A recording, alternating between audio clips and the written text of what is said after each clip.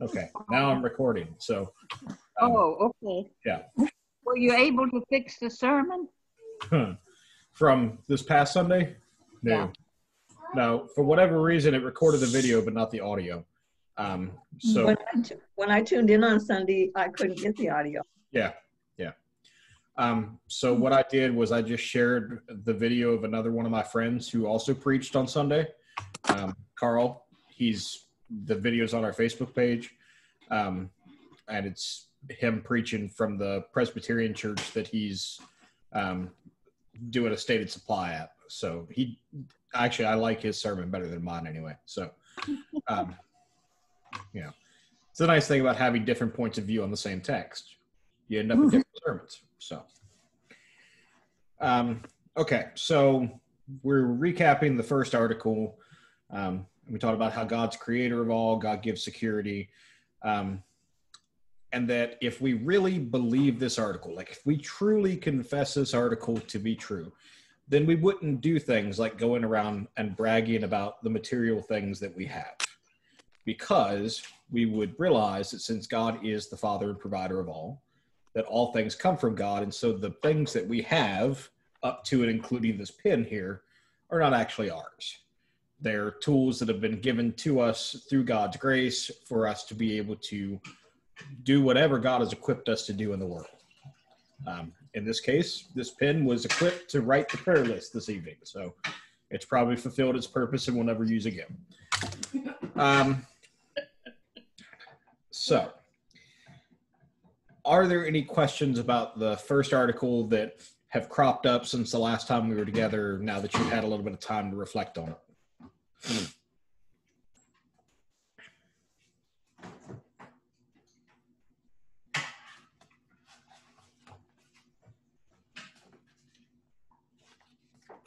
Going once, going twice.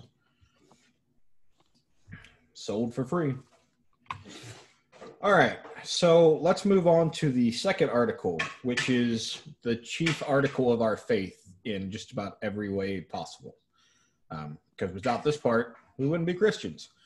So I'm going to read it. This is actually an older translation that I like the language a little bit.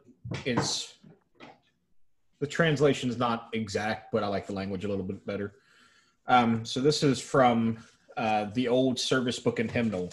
I don't know if any of you remember that. The SBH is the old red book that we used before the green book. It came out in 58 and got retired in 78. But this is the version there. So the second article. And in Jesus Christ, his only Son, our Lord, who was conceived by the Holy Ghost, born of the Virgin Mary, suffered under Pontius Pilate, was crucified, dead, and buried. He descended into hell. The third day he rose again from the dead. He ascended into heaven, and sitteth on the right hand of God the Father Almighty. From thence he shall come to judge the quick and the dead. So, let's start with talking about some translation issues, which will help us understand why the new version that we use in the service is different. So just for comparison, if you have the new version of the small catechism that we gave out, the one that's got not the brown cover, but the gray, and not that one, Barbara, but the other one. The gray and red one. No, that'll still have the old one in it too. I'm gonna read it, so it's not a big deal. This one? Yeah, that one will probably have it in it. In the hymnal? Yes. Okay. So, all right. So the second article in the current hymnal is, I believe in Jesus Christ, God's only Son, our Lord, who was conceived by the Holy Spirit, not ghosts. So there's one translation issue. Born of the Virgin Mary, there's actually another translation issue there.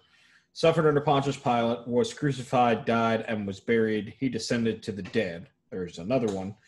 On the third day he rose again. He ascended into heaven. He is seated at the right hand of God. He is seated at the right hand of the Father. Notice the dropping of God the Father Almighty. And he will come to judge the living and the dead, not the quick and the dead. So let's talk about those. Most of them are minor, but so the first one is ghost. The reason that we used to say Holy Ghost is because the Greek word that we get it from is pneuma or pneumatos, which is translated either ghost, spirit, or wind, depending on the context.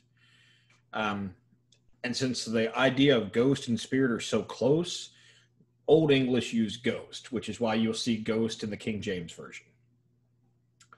In modern times, people realized that ghost maybe wasn't the best translation just because ghost had taken on a new connotation within society where, we're talking about like this ethereal thing that's haunting your house and moving your cups and, trying to scare you. And so they figured they would start using spirit instead, because that would better convey the fact that the Holy Spirit's not trying to steal your silverware. It's trying to help you live your life. Okay, so that's the first one. The second one is around the Virgin Mary. We'll save that one for a minute because there's more to get into there. So the second one is quick. So in our current translation, we talk about the living and the dead, not the quick and the dead. The Greek word for that is zontas, which, do you remember participles from English class? Yep, I don't have to use them. So a participle is a verbal is a noun adjective, a noun verb kind of thing. Basically, it's like describing a person and action all in one. So the best way to take that is zontas means one who is living, or one who is alive, one who is moving. So the King James took it as quick, but nowadays we just say living because that's the idea of the participle. You're alive and you're moving around. Well, I don't understand how they ever come up with quick. That's over my head. Well, some of the time when you have these kind of odd translations in the King James, you find out that this gets more complicated than we need to get. But that everything in Scripture is a translation from a different language. Okay, mm-hmm. So Jesus very likely did not speak even Koine Greek. He may have had some Greek, because he would have had to interact in some places where Greek was spoken. But by and large, Jesus would have spoken Aramaic. All right, so already the accounts of Jesus's ministry were translated from Aramaic into Greek, which is why you get that word play from a couple weeks ago where Peter is called the rock upon which the church will be built. Well, Peter is Petros, means rock, and so does rock, and then you get the stumbling block later, which also means rock. And so it's all like, in Aramaic, all three of those words would be kephas. In Greek, they're all three different words. So it gets complicated. When the King James Version was written in the 1600s, it used as its primary source the Latin Vulgate, which was a translation that a guy named Jerome did way, way, way back, like in the 300s, 400s. And it had some issues. Jerome was a Hebrew scholar, but he didn't always have a good grasp of Hebrew, and so there are some places where he caused more problems than we really wish he had. Nowadays, the translations that we have, like the one we use in church, is the NRSV, which looks at what the Vulgate has to say, but goes back as far as possible with the original text that we still have. We don't have, there's nowhere existing an original Bible from Jesus' day. There's just not. Most of our manuscripts don't come until 100, 200 years after he died. So it's, This is textual criticism stuff, and it's deep. It gets boring quick too. So yeah, a lot of times when you get one of those, you may have had a weird translation in the Latin Vulgate from Jerome, and they picked it up and tried to translate it into English, and quick was better than living. I have a somewhat more simplistic, when you first feel the baby move, that's the quickening. Yeah. So when you're living, you're the quick. Yeah. So, okay. So the next one, you notice that in the New Translation, we dropped descended into hell and replaced it with descended into the dead. However, there is a footnote that says some traditions say descended into the dead or into hell. The reason we stopped with that is because the word that they used in Greek when they wrote this creed is a very strange word. The word is katotata, and it only appears twice in the Bible and never in the section of the Bible that was originally written in Greek. It only appears in the Greek version of the Old Testament, which is called the Septuagint. And so it is a translation of a Hebrew word that has no actual relationship to the Greek word that they used to translate it, which means that they didn't know what the Hebrew word was, so they just went with the Greek word that they thought was right. So what it literally should say is he descended into the depths of the earth. So he descended to the dead. You know, when you die, what happens to you? You get buried in the depths of the earth. Okay? So it's not meant to signify that Jesus went down to hell. It was supposed to be that Jesus died and, you know, he was literally dead, so they put his body in a tomb and he was in the depths of the earth. It's supposed to signify the fact that he was actually dead. What is it, Linda? Aren't the tombs above ground? They are. That's what I was thinking. The entrance is above ground, but it slopes down inside. So that's the idea of it. The tombs were in the caves that sloped down. So it's not like a straight up hole. So everybody had to find a cave that sloped down? No, you made the cave. Sloped down. Yeah. So tombs weren't just random. At this point in Jewish history, tombs wouldn't have been just random caves that they found in places. They would be hewn out of rock to a certain specification. So if you remember is it the Lucan account? It's probably Luke, about how this was a newly made tomb that Jesus was laid in. So it was a tomb of a rich guy who was like borderline disciple of Jesus. So that's why they made the change. And like I said, people got upset about this change.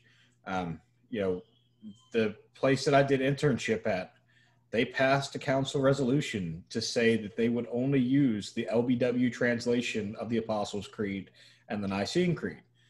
And when we updated the bulletin and I wasn't paying close enough attention and we accidentally used the Apostles' Creed from the ELW, they called me out on it in council and were like very upset.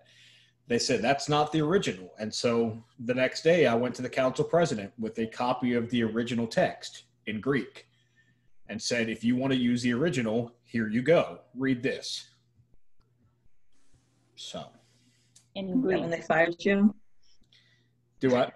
Is that when they fired you? No, they didn't fire me. They liked me. They wanted me back. Their lot. Go. Why do people want to believe that Jesus descended into hell? Because there's this whole sub-Christian tradition of Jesus going down, and it comes from the idea of him conquering death, which literally means that Jesus was raised by God, and so death was swallowed up. But these groups hear conquering death, and so they picture this great cosmic battle where Jesus goes down to hell and beats Satan up for a little while and then breaks out of hell and comes back on the third day and is victorious out of death. But I mean, that's wrong for several reasons. One, of course, we know from Revelation that the final battle between good and evil doesn't come until the end. Okay, there would be no point in having a pre-skirmish. Okay. Second, yes, Jesus does break the bonds of death, but Jesus isn't the one who does it himself. That's why we translate it, he was raised from the dead. It's not past tense. It's passive. Yes, passive. Thank you, Bonnie. So it's passive. It means there's action outside of you. So God raised Jesus from the dead. It was God's divine action that raised him, not he just popped up out of the tomb and was like, hey, I'm back. You know, that's not how it went. Does that make sense? Okay. All right. So all of this, so we've covered all of the translation issues. So what does this particular article mean for us in the grand scheme of things? We cover Born of the Virgin Mary. Yeah. We'll get to that one. Don't worry. It's coming. Well, but you made that statement. I know, but we ain't there yet. We're about to be, unless you keep asking me about it. Well, you said we covered it all. I said we covered those translation issues. Okay. So. Thank you, Linda. Should I play back the recording? I'm going to start muting people. So what does it mean for us? Is what I was trying to say. This is first and foremost a summation of who Jesus is and what he has done as far as our Christian understanding goes. Okay? So when you look back at the second article, it tells you that Jesus is God's only son, that Jesus is our Lord, and as Lord is the master of all of us, that Jesus was conceived by the Holy Spirit. So he was not born of natural means as far as conception, but he was conceived by the Holy Spirit. He was born from Mary. He suffered under a minor Roman official named Pontius Pilate, who was trying to score points and get back to Rome. Okay. Side note there, the Gospels do a really weird job of trying to let the Romans off in this matter. They put a lot of the blame on the Jewish hierarchy, especially the high priest and the Sanhedrin. Yes, they are the ones who bring the initial charges, but if you look back at the history of it, if the Roman governor did not agree with the charges, they would not have been brought and there would have been no death penalty. The Sanhedrin could throw a fit all they wanted. It wouldn't matter. They weren't in charge. The Romans were. So despite the fact that the Gospels try to let the Romans off, the reality is Jesus was executed with the sign above his head that said, "Here is the King of the Jews." He was executed as somebody who was a political threat to Rome. So, side note. Yeah, but didn't Pilate try to wash his hands of that? So Pilate washes his hands of that in the scripture text, right? But it wouldn't have mattered. At the end of the day, if Pilate had said, "No, this isn't right, you're not doing this," that would have stopped it. And he was well within his authority to do that and did it often based on the records that we have from his administration. What about the tradition of letting someone go? So there is that tradition of letting someone go, which they did, Barabbas, which was unhelpful for everybody. Except Barabbas. Well, yeah, but he probably ended up right back, career criminal. He was a habitual crook. Yeah. So suffered under Pontius Pilate. He was crucified. He was died. He was buried. He descended to the dead. He rose again on the third day. Then he ascended into heaven. This is getting into what we know from Acts. He's seated at the right hand of God, the Almighty Father, from where he will come to judge the living and the dead. So this is a clear summation of what we know about Jesus and what we confess about Jesus as Christians. Okay? Because if you don't confess these things about Jesus as Christians, then you're not Christian. Because you kind of have to accept who Christ is and what Christ did in order to call yourselves Christians. Otherwise, you're either still Jewish or nowadays something else that I don't even want to get into. So, okay. Which brings us to the debate around the virginity of Mary. The reason there's a translation issue there is not necessarily because Mary wasn't a virgin. Okay, that's a very old tradition. Okay, so there's a good chance that it was based in something real. But the reason that it was originally included was because they were taking a prophecy from Isaiah. Okay, and in the Isaiah text, they mistranslated the Hebrew word. The Hebrew word was not the word for virgin, it was the word for young girl.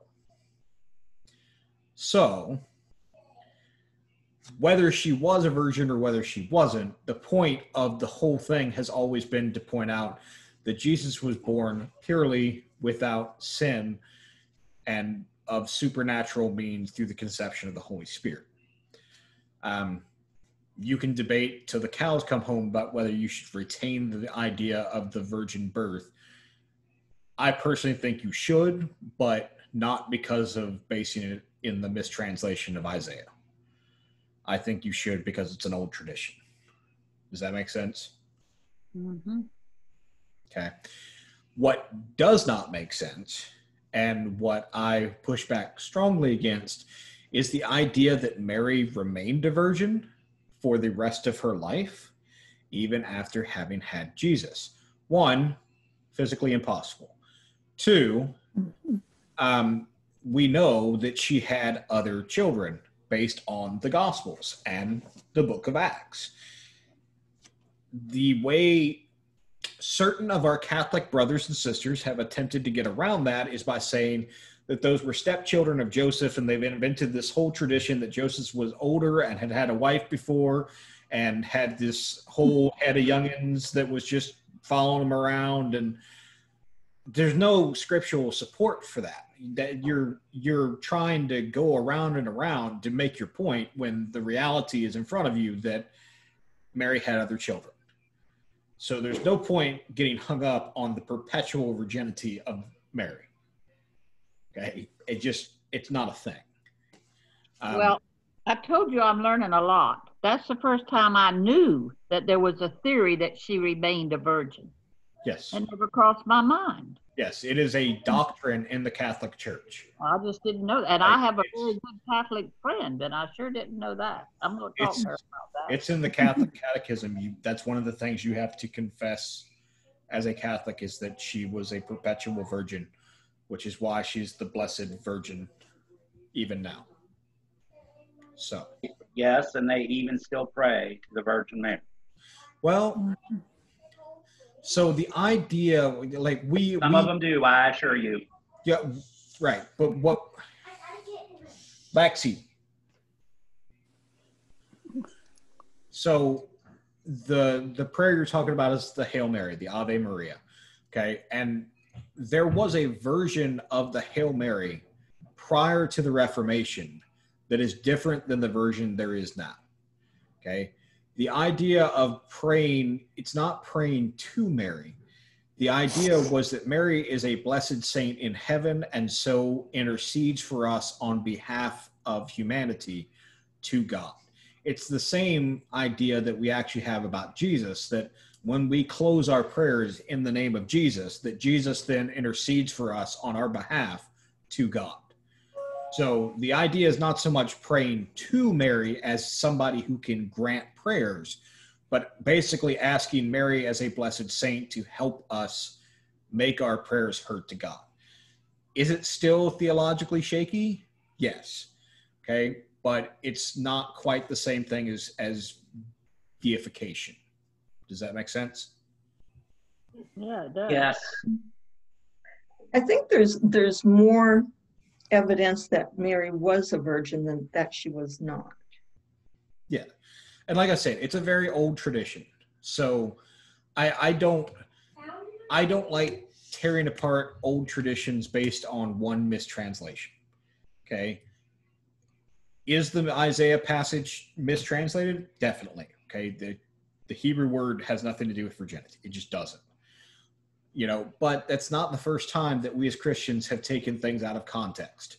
Okay. Especially in Isaiah. We talk about the suffering servant passage in Isaiah being a prediction of Jesus, when Isaiah makes it quite clear at the beginning of that section that he's talking about Israel as the suffering servant, not somebody who's coming later. So, I think that's more an example of Christians trying to go back and find proof text to fit what we want to say. That's not to say that I don't think Mary was a virgin. I think there's an important concept there in the idea of Jesus being born into the world without sin, because Jesus was sinless and so was not tainted in any way. Does that make sense? Okay. So, having talked about all of that, what has Jesus done in his role as the Son of God who has come down to the world and redeemed us? Okay, he's redeemed us and he's released us from our sin, from the devil, from death, and from all temporal misfortune. Okay, yes, bad things are going to happen, but they're only happening in this life. And so when this life is over, we gain eternal glory through our belief in Jesus. Okay. Basically, the idea is that we broke the relationship with God eons ago. Okay.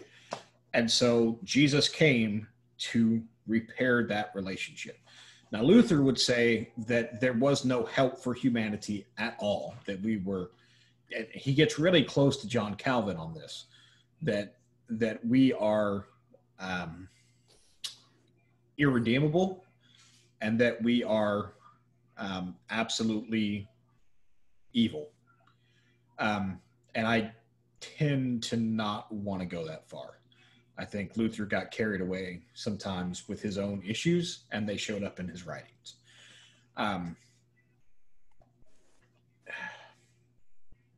Yes, we broke the relationship with God, but there are numerous examples of God coming back to humanity throughout the Old Testament, even before Jesus is born, and finding ways to lift up righteous people, to lead the people forth, to renew the covenant with the people. And I think if we say that if it wasn't for Jesus coming, we would have no access to God, I think we ignore all of our past that is represented in the Hebrew Bible. We can't ignore the role that Jesus played, because Jesus did save us from eternal death and allowed us to be in right relationship with God without having to fulfill all the aspects of the law. But to say that if it hadn't been for Jesus coming, we would have no relationship at all with God ignores everything that happened before the Gospel of Matthew starts. And that is a problem within Christianity. We like to look at the gospel more than we look at anything else, because it's where our part starts, and we like our part. But the reality is there is 4,000 years of God's relationship with people prior to that we can't ignore, because we're a part of that relationship. We've been adopted into that covenant through Jesus. So there's my Old Testament soapbox for you. Okay, so what questions do you have about the second article?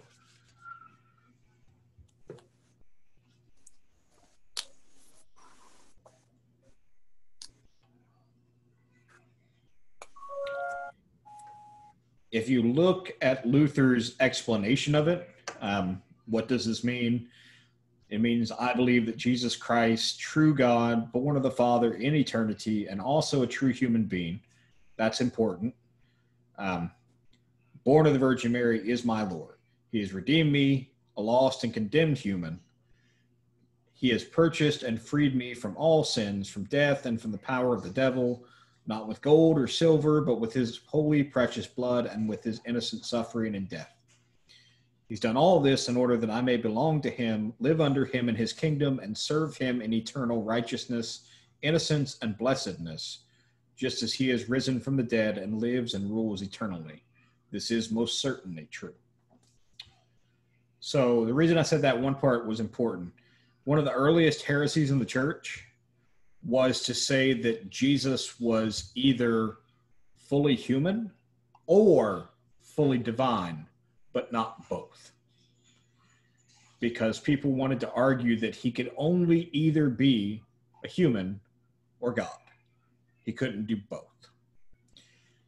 The church confesses that Jesus is at the same time 100% human and 100% God.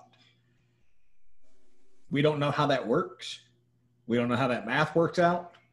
We just know that that's what the reality is. And so it's one of those things that has to be accepted completely on faith, because there's no rational way to explain it, because it's a divine action.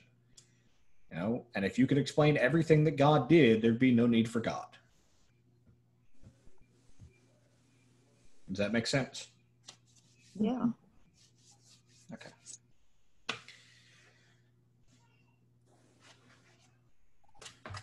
All right. Let me look at this book real quick, because there were some questions in here that I liked.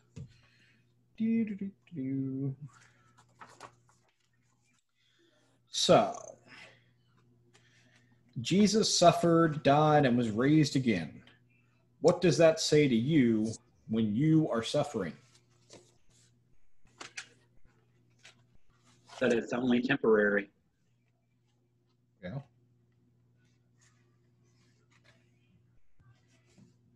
And it's going to get better in my eternal life.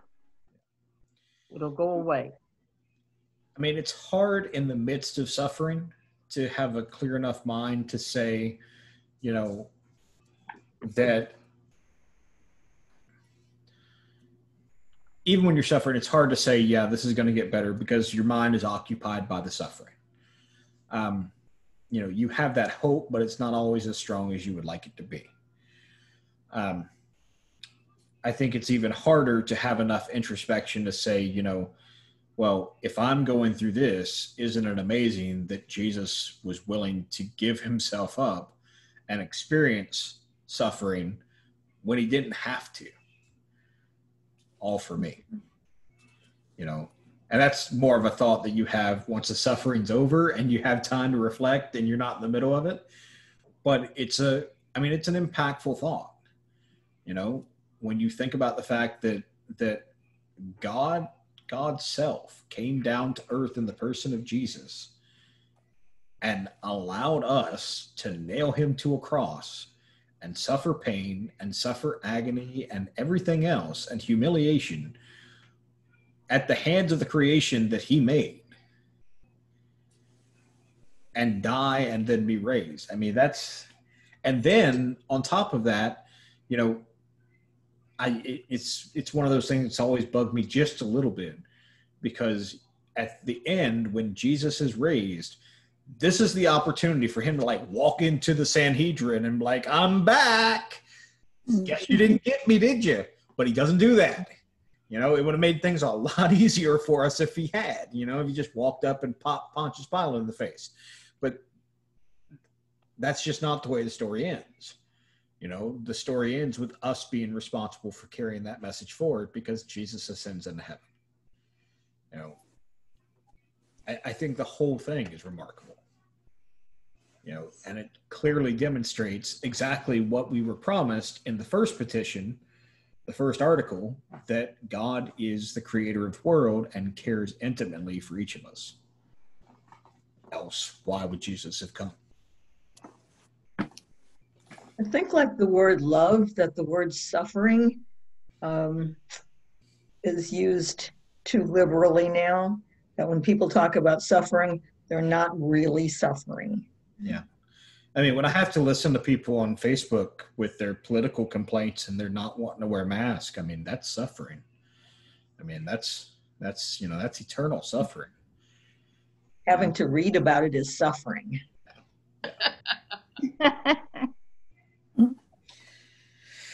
Okay, so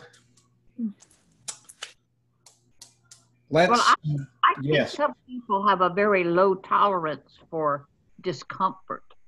Yeah, Or there's some people, they're you could just say some people whine. they're whiners, they're complainers over practically nothing. Yeah, nurses can tell you that. Nurses will tell you that there are patients that grin and bear it, and there are patients that accept things, and then there are patients that whine every 15 seconds that they'd really like to cover their face with a pillow. But, the hospital gets upset at that kind of thing, and there's an inquiry. So. Well, I must have been an unusual patient when I had my terrible accident.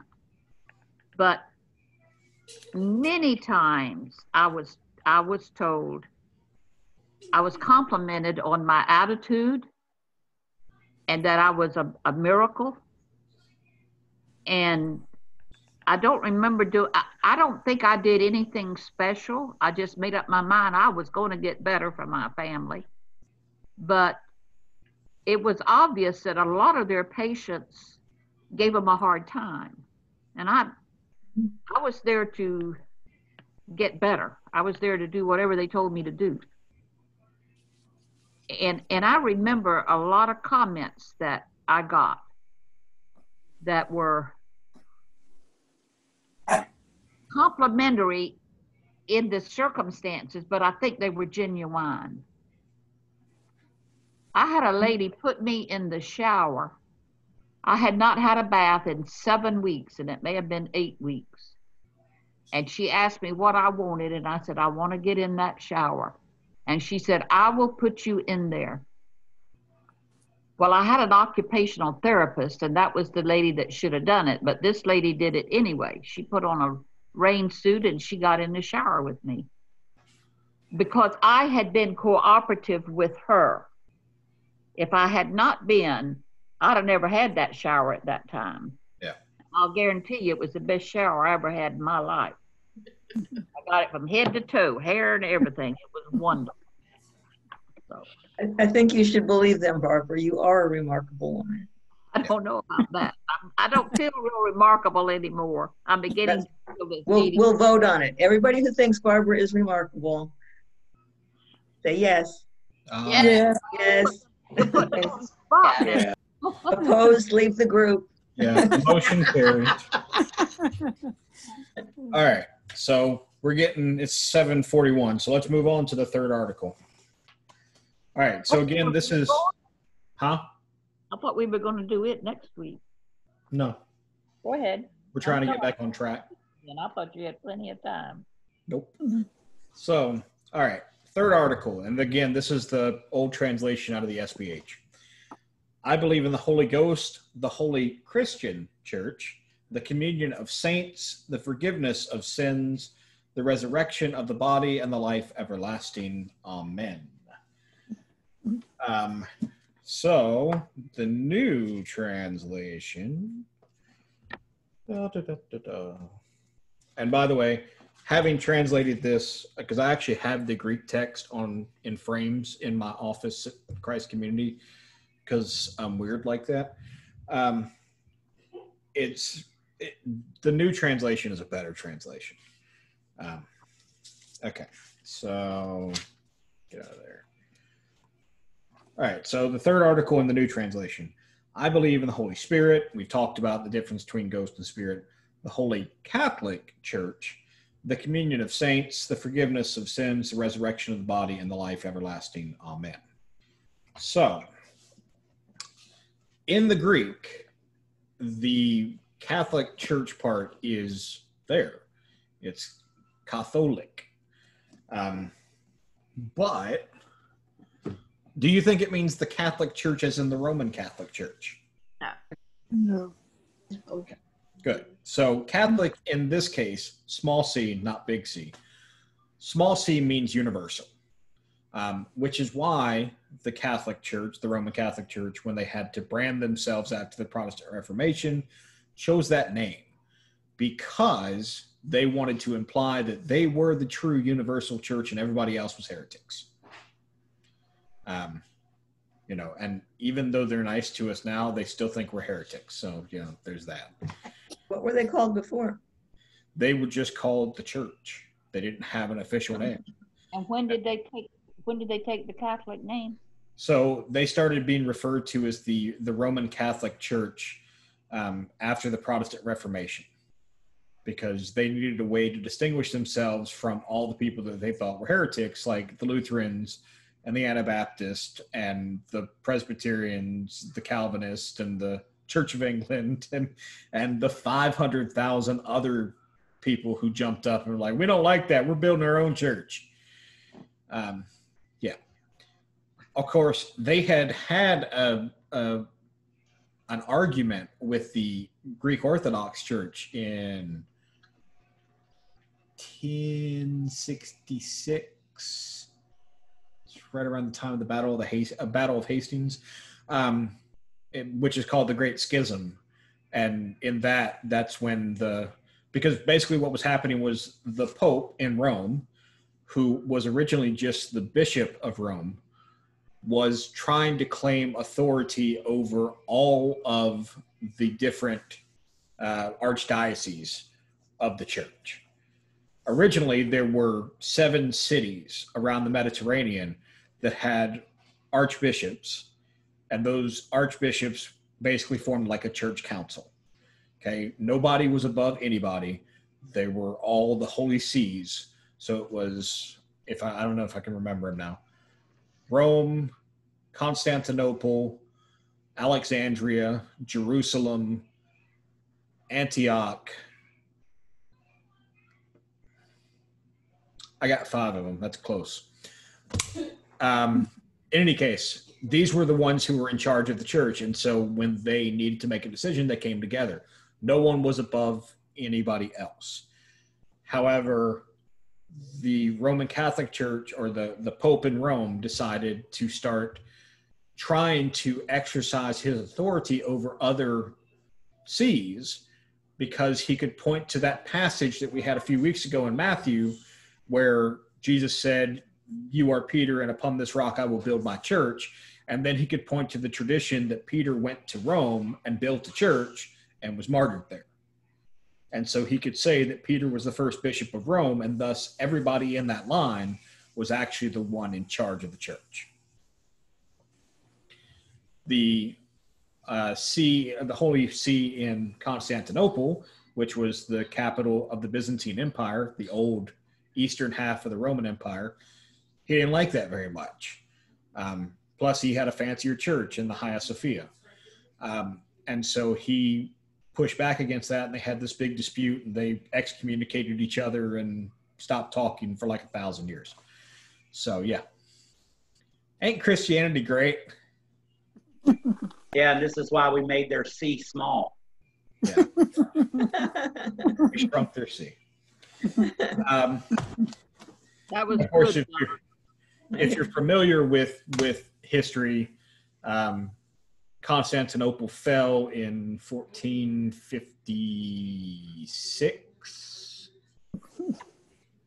to the Ottoman Turks, who then who renamed it as Istanbul and created a very large empire and converted the Hagia Sophia to a mosque.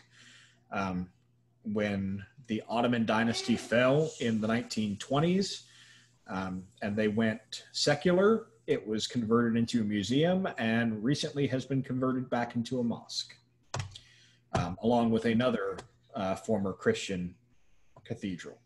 And where is that? This is in Turkey, Istanbul. But just remember, you can't get too upset about that, because we did the same thing as Christians to Muslims.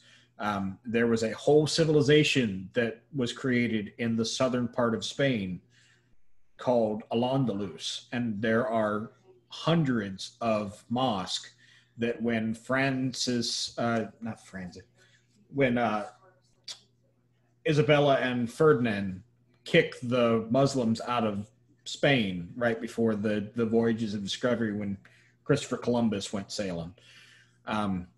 When they kicked them out, all those mosques were converted to Christian churches. So, turnabout's fair play. Yeah. Okay. So that's a side note. Anyway. Side note. Yeah. So we know it's small c, but in the old translations, because people didn't disassociate one from the other, they used Holy Christian Church. And a lot of churches still actually use that translation. Like our brothers and sisters in the Missouri Synod still say Holy Christian Church. And part of it is because there was a lot of anti-Catholic sentiment, especially early on in the United States during the colonial period and into the early Republic period, even into the 60s. I mean, if you remember when John F. Kennedy was elected as the only Catholic president thus far, people were legitimately concerned about whether he was going to be, loyal to the country or loyal to the Pope, and it was even worse back in the colonial period. Catholics were essentially traitors because they were those popists. Yeah. So that's why that's like that. So what does this article mean for us? Essentially, the whole point of this is twofold. It's to acknowledge, one, that a Holy Spirit exists. You will hear people say that Christianity invented the idea of the triune God, Father, Son, and Holy Spirit. But that doesn't bear out if you look at the Old Testament, because you hear about the Spirit of God, the Ruach, which is the Hebrew word for it, of God. The Spirit of God moves over the waters all the way back at the beginning of creation. Okay? You will hear about, the divine Godhead in the Old Testament. In the creation story, God doesn't say, let me, or let me make light. God says, let us make light, or let us make humanity, let us make animals. Clearly, there's more going on there. I even had a professor who said, do you remember the story where Abraham and Sarah are camping out in the middle of nowhere and the three strangers roll up and tell them that Sarah will become pregnant? She busts out laughing inside the tent. I had a professor who, without biblical proof, but he was very adamant that he thought that was a demonstration of God the Father, God the Son, and God the Holy Spirit in human form, walking the face of the earth and coming to Abraham. So we didn't invent this. We just refined it and tried to understand it. We still don't understand it. The first function of this is to remind us that there is a Holy Spirit and the Holy Spirit is important, even though Lutherans try to run away from the Holy Spirit as fast as we can, because the Holy Spirit does things that we don't understand. Okay. So what's the function of the Holy Spirit? It's exactly what it says in the article. It unites us into a community, into a holy Catholic Church. Whether we have our differences or not, we are still one universal faith in that we believe in Jesus Christ as our Savior. And if you sit there and think that when you die, there's only going to be Lutherans in heaven, you're wrong. Okay? I doubt that God gives a crap about our denominational disputes. Okay? It's not like we're going to get to heaven and God's going to be like, well, you know what? Those good works, yeah, it turns out they were important. So you're going to have to go down there with Brother Luther. He's hot right now. It's just not going to happen, y'all. There's going to be Catholics in heaven and Presbyterians and Baptists and, probably even Pentecostals. I mean, that may be of a stretch, but they're probably going to be there. Just hopefully they won't sing. Yeah. So. Well, I feel like any any religion that believes in the Trinity will wind up in heaven. Yep. And we could talk about that some more, because honestly, Revelation says that, and several other texts, including Paul, says the Jews will be saved. It doesn't say they will necessarily convert to our version of the faith, but they're God's people.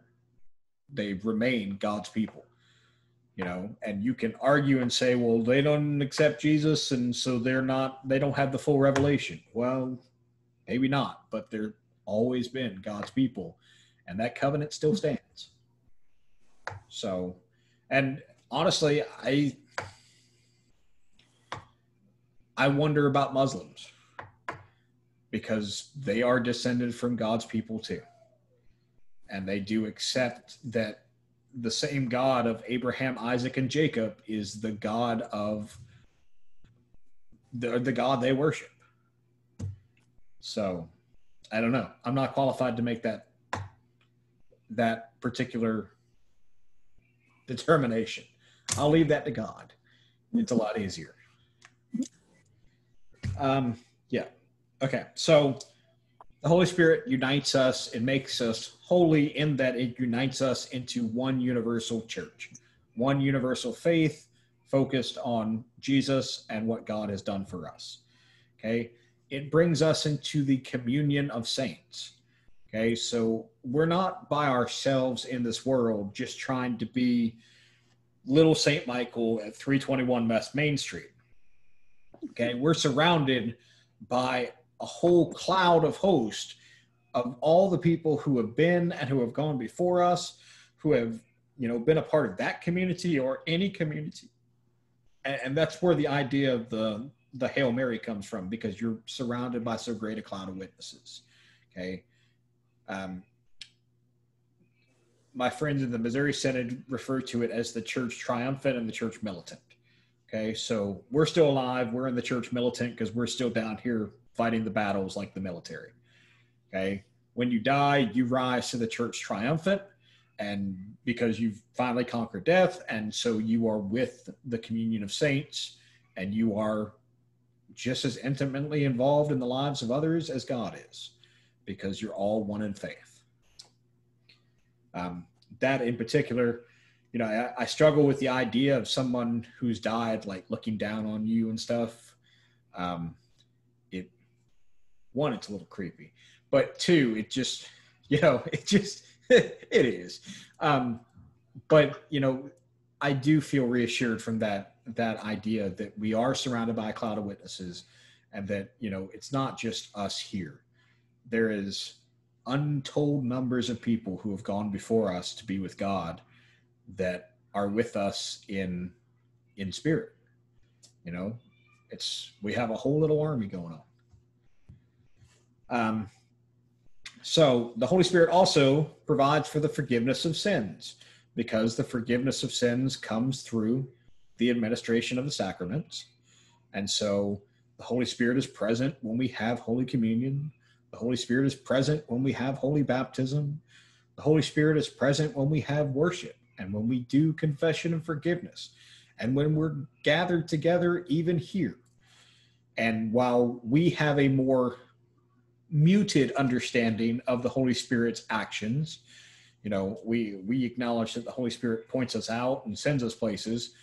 You know, there's something to be said for what some of our charismatic brothers and sisters receive from the Holy Spirit. You know, that excitement they get, and that fervor, and, you know, the excitement they bring to their worship and praise and stuff.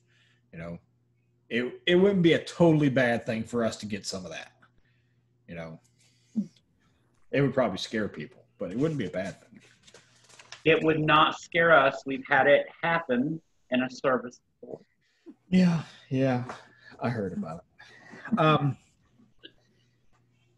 So, okay, last two things. The Holy Spirit brings about the resurrection of the body, and the life everlasting, because by working on you your whole life, from the time you're baptized through, you know, all the times you take communion and into the end of your life, the Holy Spirit is constantly working in your heart to try and move you to a better place, to being a better person, and to getting you to that goal of the resurrection of the body and the life everlasting, because that's where we end up, right?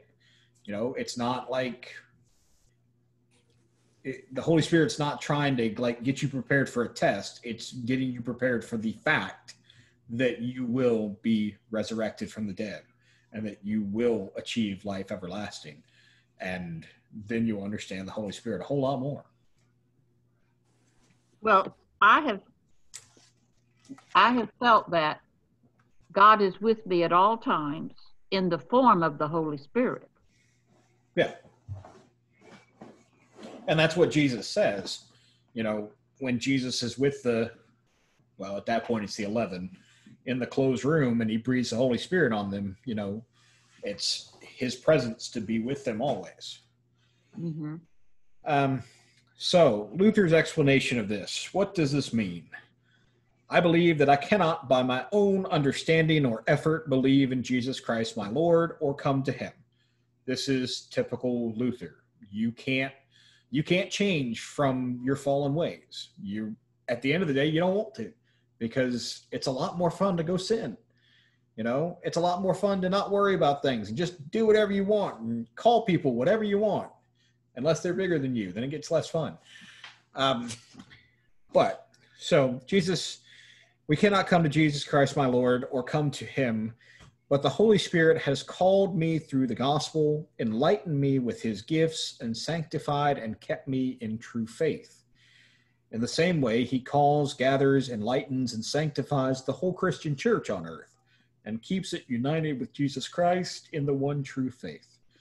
In this Christian church, day after day, he fully forgives my sins and the sins of all believers.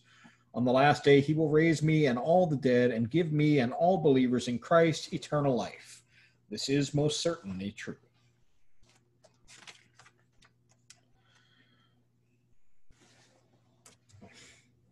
So, what does it mean that God chooses us and adopts us as children without relying on us to ask for it to be done?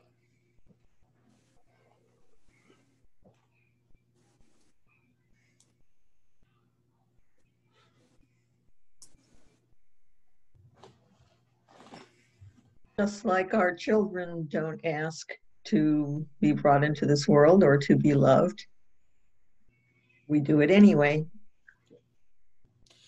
I mean, we've talked a little bit about this before. I struggle very much with the aspect of Christian, of not Lutheran, but other Christian denominations and their theology that you have to accept the Lord Jesus Christ into your heart, that you have to ask him to be your personal Lord and Savior. Okay. The reality is that according to Scripture, that's not how it works. It's not a matter about you going, okay, God, you know, yes, you created the world, but, you know, I'm going to go ahead and open the door and let you in now. Okay. You know, I know you were waiting for my permission, so here it is. Okay. The reality is God has sought us out and marked us all. Okay. It's not something that we had to do. It's something that God did. God was the primary actor in all of this, you know, and so it's very important that we don't have to make this choice on our own, that God has chosen us. Because if we did, we wouldn't make the choice. We'd just keep going on with our sinful life and doing whatever we wanted to do. So it's a good thing that we don't have to be the ones who make the choice. Now, can you run away? Yeah. You know, you can be raised in the church, you can be baptized, and you can hit confirmation age and treat it like Lutheran graduation and haul tail and never come back to church. Okay? We've all seen plenty of people do that. But does it change the fact that you have been called by God and that God is working on your heart in some way or form? I don't think so. God's still there. You can't evict him quite that easily.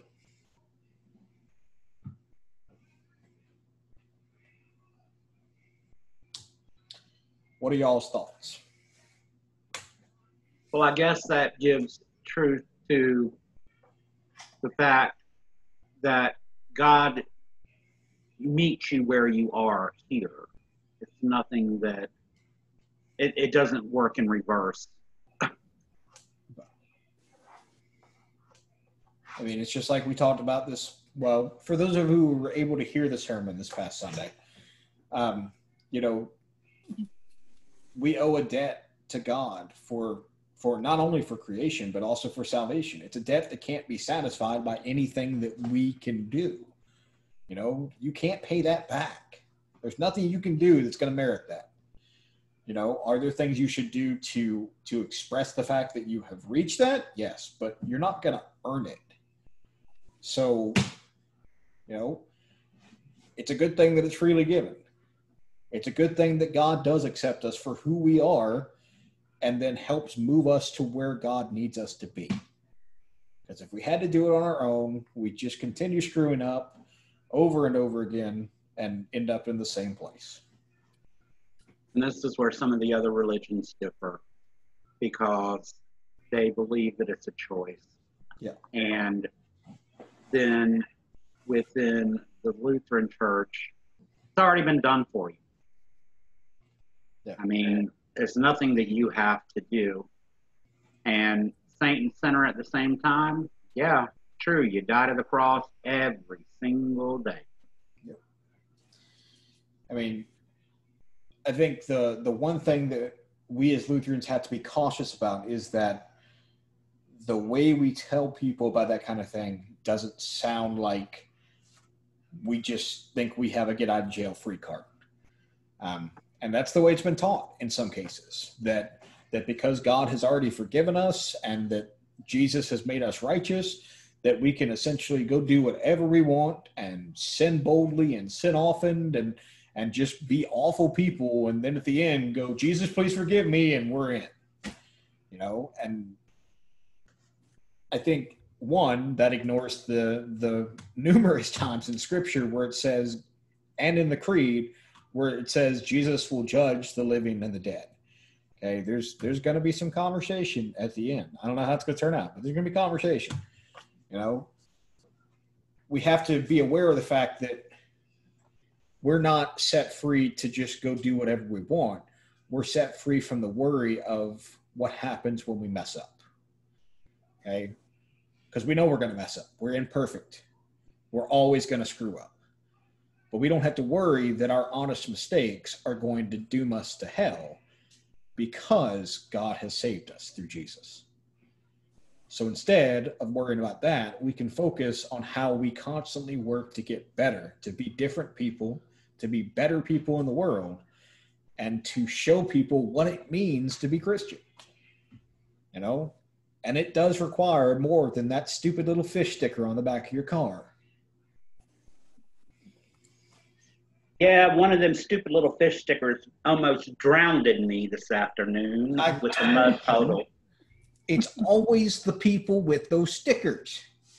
Like, there should be a state law that says if they're on those people's cars, they should have their licenses revoked.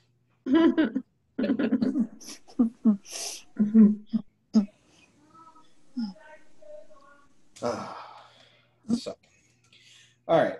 Any questions about what we've talked about here? Anything that I made less clear than it was when you came in?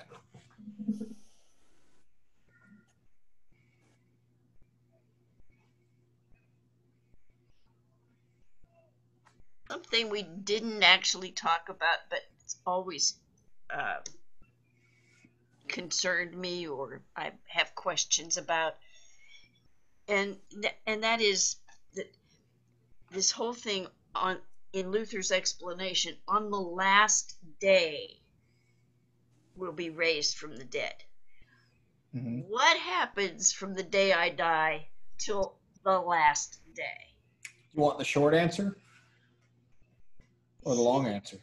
Well, I'd rather have the long answer, actually. Okay, so there are a variety of theories, but no real certainty. So Luther subscribed to an idea called soul sleep, in which when you die, we as Christians believe that your soul doesn't go floating off into outer space or anything like that. Okay, you stay united with your body. You are, because your body is going to be renewed with you. I've always wondered how that's going to work out for the people who are cremated and spread in different places. I imagine that's going to take a little bit more time than just climb out of the ground, but that's neither here nor there. So since we subscribe to that particular view of death, that the soul stays with the body, then Luther says that there's something called soul sleep, where essentially your soul just slips out of time and into the care of Christ. And so you essentially have no idea that any time is passing because you've slipped out of time, and basically you're going to die. And as soon as you die, boom, you've made it to the end of time, because you're suddenly going to be awakened, and that's it. That's the judgment day. Okay. Luther's theory is based on what Paul says in Romans. And Paul essentially says that the dead are with Christ. Actually, we read that passage last Sunday. Whether we die in Christ or live in Christ, we are with Christ in all things. So for Paul, no matter what, you could not be separated from Christ. You could not be separated from God's presence. So somehow or in some way, even when you die, you are still connected to God. The Catholic Church would say you go to purgatory. They don't talk about that very much now because they realize that people don't quite like that idea. And it's based on apocryphal books that we don't talk about normally. But, basically purgatory is this place where you go to expiate some sins, and that's where the indulgences came in. It gets very complicated. Unfortunately, I can't tell you for sure because none of us know for sure. I personally am down with Luther's idea of soul sleep. I would like it to be, I die and then boom, there it is. End of days, everybody's back. We're all reunited and we just get this thing over with. I would be very, very depressed to find out that I just have to hang out in a grave for like another 1,000,000 years before the end of the age actually happens. That would be sad. I would be upset. What about absent from the body, present with the Lord? That sounds about like what I was taught growing up. The Yeah. body dies, but the soul moves on. Yes, and that is based not actually in Christianity so much as in Greek philosophy. In Greek philosophy, the soul is separate from the body, the psyche, and the soul is free to move around. And it's actually a bit of Gnosticism too. Gnosticism was a early church heresy that assumed that they had secret knowledge. And you get a bunch of Gnostic gospels like the Gospel of Thomas.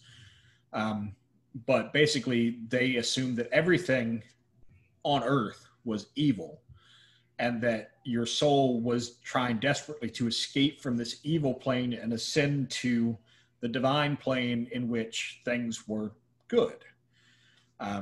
But we have since, as a united faith, pushed back against that at the Council of Chalcedon. May have to become Gnostic. I mean, at the end of the day, you're pretty much free to believe whatever you want. Because nobody knows and it won't affect what you believe. It's still going to happen. Yeah, pretty much. But this is my personal preference for soul sleep is why I have, if you hear when I preach sermons for funerals, you're never going to hear me say the words, the person is looking down on us and will protect us and care for us. You're never going to hear me say that. Okay. You'll hear me say that the person is with our Lord Jesus Christ, that they are surely in God's presence, because the Bible reassures me of that. Paul tells me that's what's going to happen in some way or form. I don't know what it is, but that's the way it's going to happen.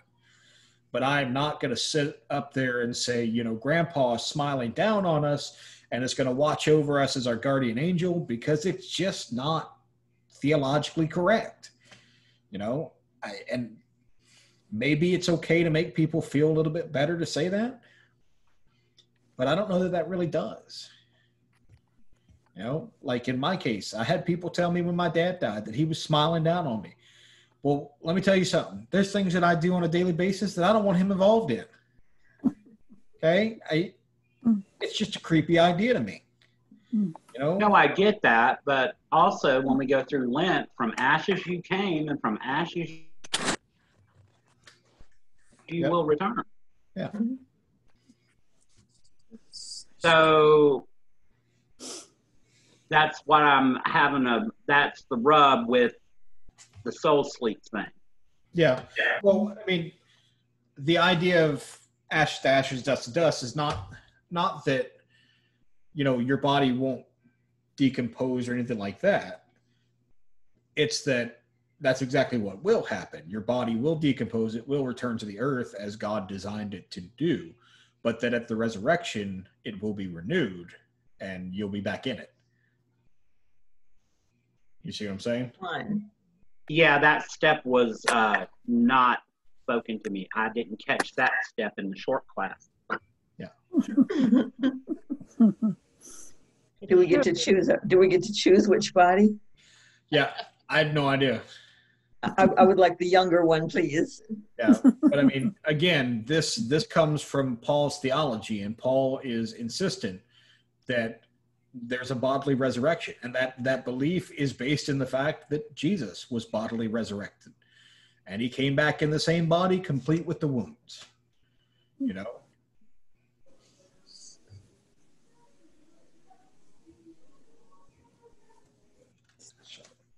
What other questions?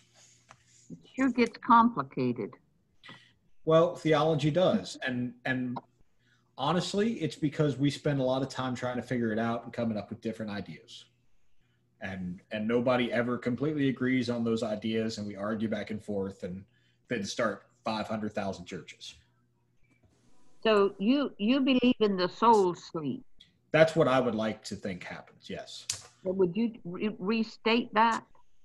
So soul sleep is that when you die, you essentially go into a sleep state in which you are removed from time. You are with Christ, but you have no idea that time is passing, because it seems like, I guess the best example would be, you know how sometimes at night you lay down and you go to sleep and it feels like as soon as you close your eyes, the alarm clock is going off? Yeah. You have no recollection of the time passing. That's to me, that's what soul sleep comes down to. You are in the presence of Christ. Christ is protecting you, and you don't know time's passing. So it's essentially like you die, and then as soon as you die, boom, here's the judgment day. You're there. So during this time when you are with Christ, you don't know you're with Christ? You don't know you're with Christ because there's no time passing for you. So there's no time there for you to acknowledge anything. Christ becomes your protector, whether you know it or not. Okay, yeah, that goes back to the temporal thing. A minute with God is like 1,000 years. Yeah. Kairos time versus Chronos time.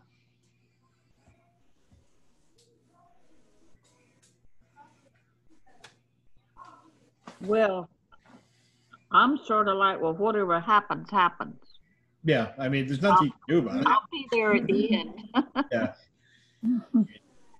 One day we're all going to get there, so. We all have that hope. Right. Thank you for that long explanation. It did help. Okay, I'm glad. It only confused me, but you're welcome. And see, this is the kind of thing that's better for a Bible study, where we have an hour to talk about things, you know, and some time to kind of process things, rather than a 12-minute sermon in which, you know, if I hit you with that and then got out of the pulpit, everybody in the congregation would be like, what did he just say? What's soul sleep? You know? Well, unfortunately, the Bible says a lot about death without really saying anything. Well, and remember that the Bible is written divinely inspired, surely, but written through human hands. So, it's essentially us divinely inspired and making what engineers would call a WAG, which is a wild a guess. That's what a lot of theology is. And that's also why I read commentaries before I do sermons, because I'll read a Bible passage and sometimes something will jump out to me. Okay, something will seem like a really good idea. If I go read a couple commentaries and nobody says anything about that, then I get a little nervous, because if I've come up with an interpretation that nobody else has in 2,000 years, good chance that I probably don't need to go with that. I'm not that smart, and somebody would have thought of it before me. You don't want to plow new ground. Well, I don't want to lead anybody into eternal damnation. Well, thank you for that. That I understand. Well, So Barbara keeps talking about those broad shoulders, and the reality is that is one of the concerns that you have as pastor, is like, don't send them to hell. First, do no harm. So was Luther the one who came up with this concept of soul sleep? No, Luther stole this from somebody else. Luther stole a lot of things from other people. Are they Gnostic? Well, no. A lot of Luther's theology was originally laid out by a guy named Jan Hus, who was about 100 years before Luther, and was in Bohemia and made some noise and called out the Catholic Church and got burned at the stake for it. Which is why there were several Bohemian Wars, because his followers thought he had been wrongly executed, and he had been, but he picked the wrong time and didn't have the right protectors.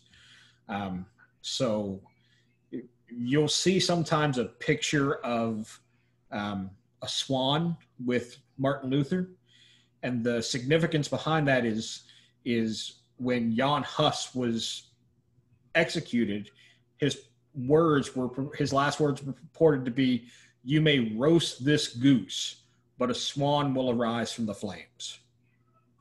And so they would put a picture of a swan with Luther and say he was the swan that arose from the flames, because he managed to get the ideas out and be successful. Luther rose from the flames. No, he didn't literally rise from the flames, but No, I realize that, but that's the symbol meaning that he did. yeah, that he's the theological successor to Jan Hus, and that carried on the ideas. Okay. So, yeah, if you ever hear of a church called the Bohemian Brethren, we're actually very close in theology to them. They may actually be a part of the Lutheran World Federation now. I'm not sure. So.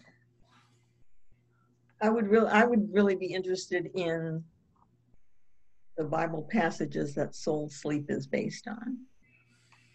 I'd have to look. And like I said, I think a lot of it's going to be based on Paul's assertion that nothing can separate you from Christ. And so Luther and others just tried to make the best of that. But I'll look.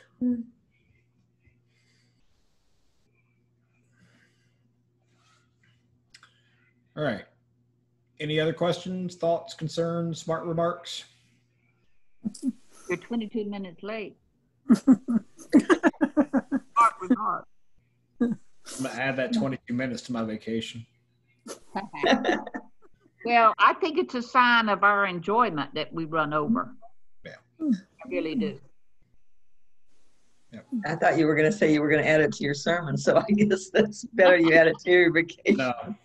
I've sat through a 30-minute sermon before. When I was on internship, we had a retired pastor in the congregation, and they asked him to preach because it wasn't I had already preached 2 Sundays in a row, and our senior was gone. So he said yes, and he got up in the pulpit, and he didn't have any papers with him. And he went, and he went, and he went, and he went. And eventually I just got to the point, I didn't even know what he was talking about. He was just talking. And it's like, this is why the shepherd staff was invented, to just yank them out of there. Matter of Well, fact, the average attention span for a sermon is about 20 minutes. yeah. I mean, matter of fact, my teaching parish, Pisgah Lexington, has a constitutional provision that a visiting pastor cannot exceed 15 minutes in the pulpit. Ooh. I don't know what would happen. Like, I don't know if Mr. Hugh is in the back with a stopwatch, and like if you hit 1501, he hits you with a water gun or something. I don't know. But you know, it was never enforced while I was there, but it was in the Constitution. So, But you didn't test it. no. All right. Well, why don't we end with a word of prayer? The Lord be with you. And And also, also with you. And also Almighty- with you. Almighty God, we thank you for opening your word to us this evening, for helping us to learn a little bit more about who you are, even if it raises more questions for us in other places. Help our faith to be a curious faith, a faith not afraid of questioning, because it is through questioning that we find strength and we find new understanding and we grow closer to you. We pray that you would continue to help us on this journey, whether we are at the beginning or wherever we are at in our journey with you in our faith.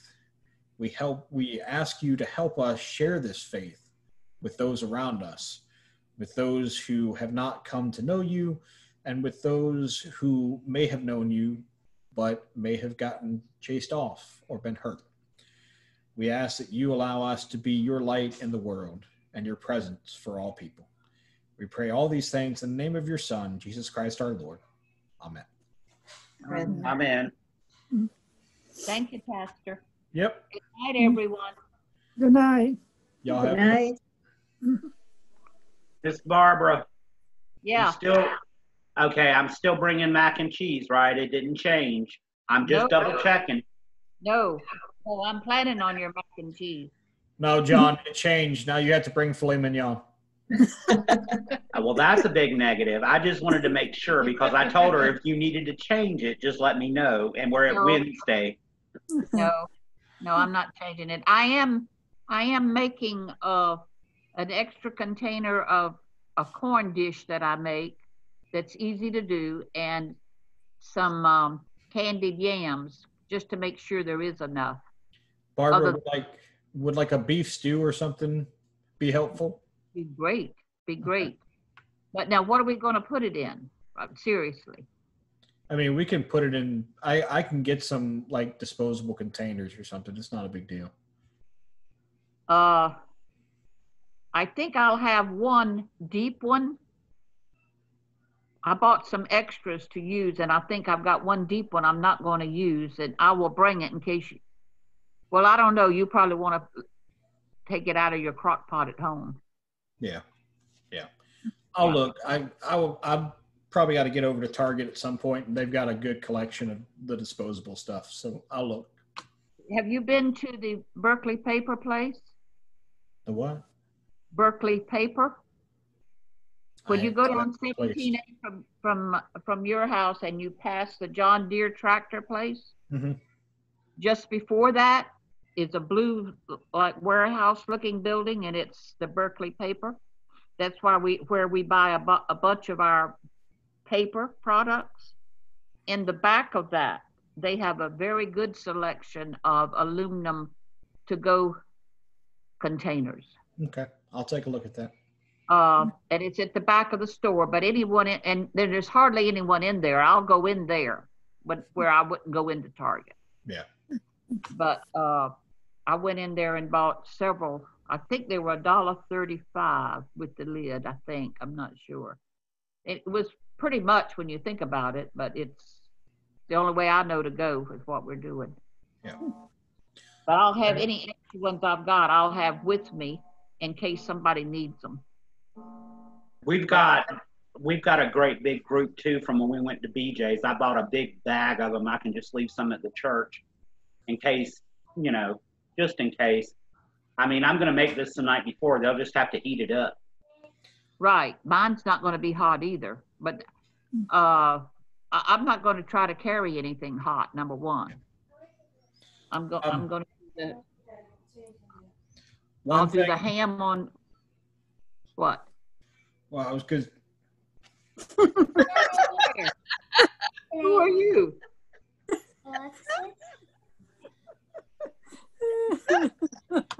Oh, goodness. one thing. Good night. One thing before y'all get off here, I had mentioned to a couple of you before about possibly doing a fall festival kind of thing over at Christ Community Yeah.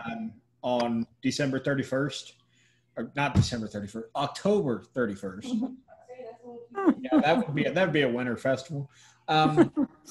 Yeah, so we talked about that in the Vision Team meeting last night, and they want to do that.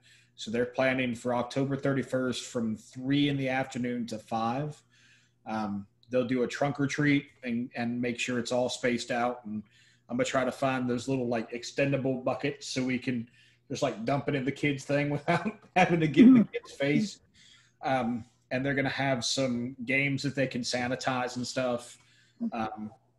Rosie and I are planning on making some food to try to sell for the parents and stuff. They're right there at the beginning of a subdivision, so it's easy to kind of funnel them into that area, let them do their trunk or treat and games, and then send them back to their subdivision for actual trick or treating. So if any of you all are interested in helping with that, so we can kind of make it a parish-wide event, please let me know, because it'll be a lot of fun, and it'll be a chance for us to have some fellowship together. What day of the week is that? That's a Saturday. Saturday? Yes. Uh, That is prior to time changing. The time doesn't change until November. the following week. Yeah. I'll probably help in some manner. And you would like maybe baked goods sliced and wrapped in individual, Yeah, something like that. like you sell a slice or brownies or something like that? Yep. Okay. So And it ends at what time? it'll be from 3 o'clock to 5 o'clock. Okay. Which is in the traffic. Yeah, but Well, it's not it'll much be- traffic on Saturday. there won't be that much, not on a Saturday. Not right. Especially not in that area, because Mhm. most of the parents will be toting their kids around. So Some places are canceling Halloween trick-or-treating, so we don't know Well, yet if there's actually going to be. well, we're in the church is in unincorporated Dorchester County, not in the city limits of North Charleston or anything like that. So it is far less likely that it would get canceled there than in the city of North Charleston. And that actually may work to our benefit, because if the city cancels it, that subdivision's in the city, but they can still come up there and trick or treat if they want to. So Have they done anything like this in the past? they have previously, and they had a good turnout. So Okay. I'll plan on trying to be there. Whether or not I get somebody to drive me remains to be seen. We'll see. Well, Barbara, I might go, and you and I can go together. Okay, if it's all right. I was going to say that, or we might can meet at the church and go. See how many cars we need. Yeah. Okay. all right. So I Thank guess if you count us in, I mean, we have a hatch, not a trunk, but we'd be willing to do it. Yeah, and I'm the same way. I've got a hatch too, and it'll be fine. So I've decorated it before. But, all right. Anybody got anything else? That's all. I think we'll let you off the hook for the night. Yep. Go and peace, serve the Lord. Thanks be to God. Thanks be to God. Good night. Night. Good night. I'm afraid to turn this thing off again. It didn't want to come back on last time.